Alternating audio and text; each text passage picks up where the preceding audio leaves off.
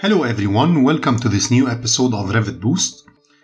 In the previous video, I presented my first impression on the Generative Design tool in Revit 2021. In this video, we will learn how to edit the provided example and how to make new studies. Basically, the Generative Design studies are some form of Dynamo scripts, so let's just open the 3 boxes example to understand how it works. The example scripts can be found in Documents, AEC Generative Design, and we have our 3 examples, so I'm just opening the 3 boxes missing.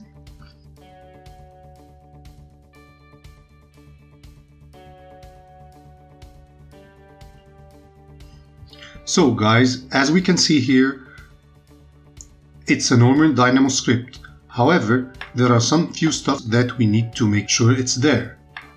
First of all, we have our inputs. First, we have some inputs. It's necessary to declare some inputs with margins. So as we can see, we have our inputs here where an initial value is set, but also it's very important to have our minimum, maximum and step.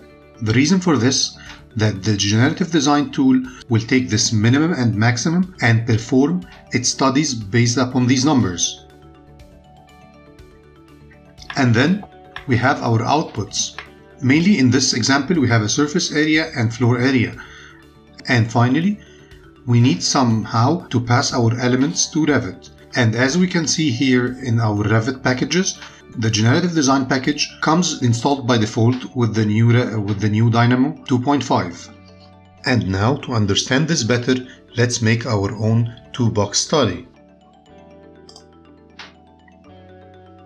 So as we can see here, I have my groups responsible for creating boxes.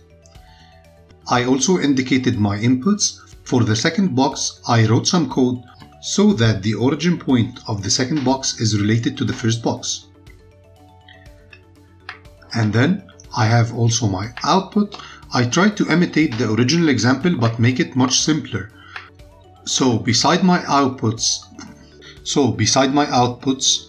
and inserting element to Revit, I have some extra stuff, like for example, coloring the geometry. And now let's make it a generative design. To make our script a generative design, all we have to do is give it generative design, export for generative design. What Dynamo is telling me that I need to make a first run to make sure that my script is okay and can be converted to a generative design. So I give it a run. I have my validation. I can add an image. So now I write my description.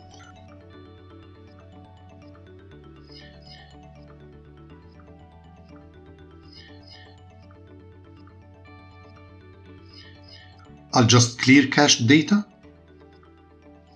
and give it an export. Okay guys, that means that my studies has been exported successfully.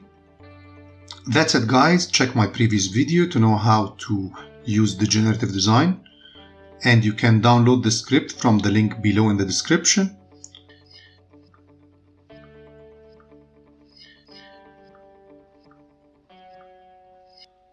If you like this video, don't forget to share, subscribe and visit our website for some cool stuff. Thank you.